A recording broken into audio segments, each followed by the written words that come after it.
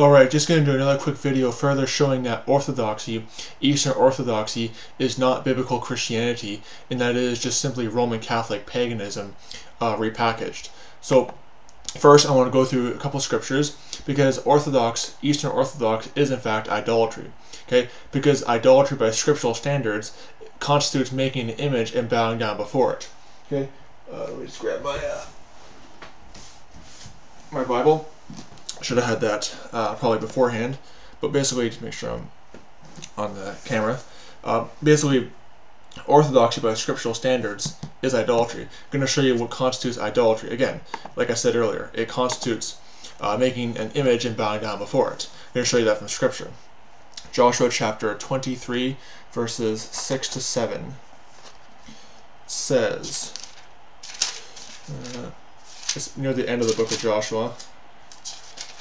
Joshua 23, verses 6 to 7.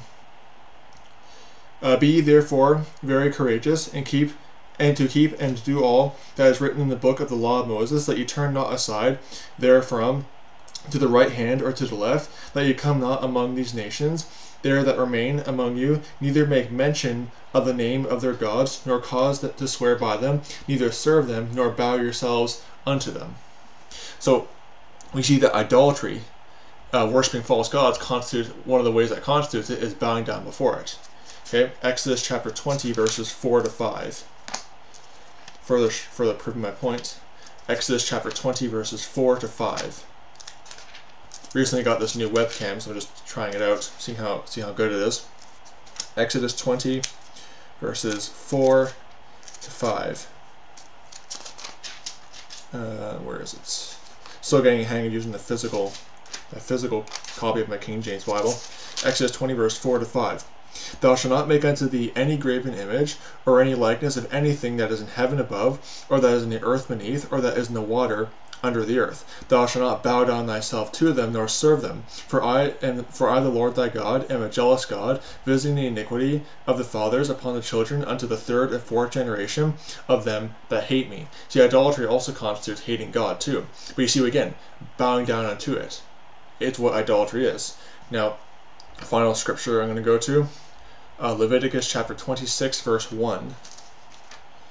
Leviticus chapter 26, verse 1. I think it's the last chapter of the book of Leviticus, if I'm not mistaken. I don't have the best memory, so just bear with me. Leviticus chapter 26, verse 1. Where is it at? Sorry, Leviticus 27 is the last chapter, not 26. Leviticus 26, verse 1. Ye shall make you no idols, nor graven image, neither rear you up a standing image, neither shall you set up any image of stone in your land to bow down unto it, for I am the Lord your God.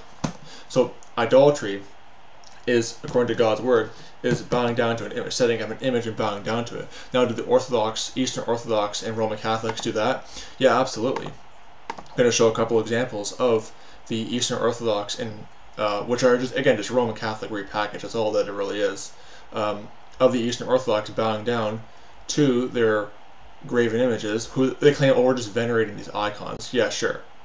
The way they treat these icons, it is worship by scriptural standards. By every scriptural standard, it does constitute forms of idolatry.